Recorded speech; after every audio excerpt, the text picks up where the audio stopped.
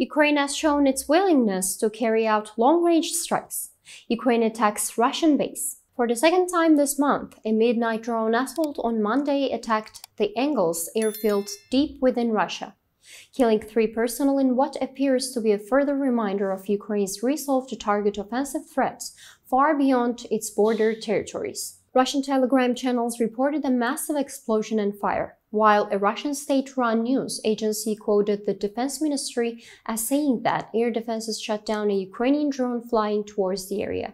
Engels Air Base is located about 600 kilometers northeast of the Ukrainian border. The second long-range strike on one of the most Russia's strategically significant facilities, home to nuclear-capable bombers, delivered a symbolic blow on the same day the Russian army celebrated the 107th anniversary of the formation of its air defense forces.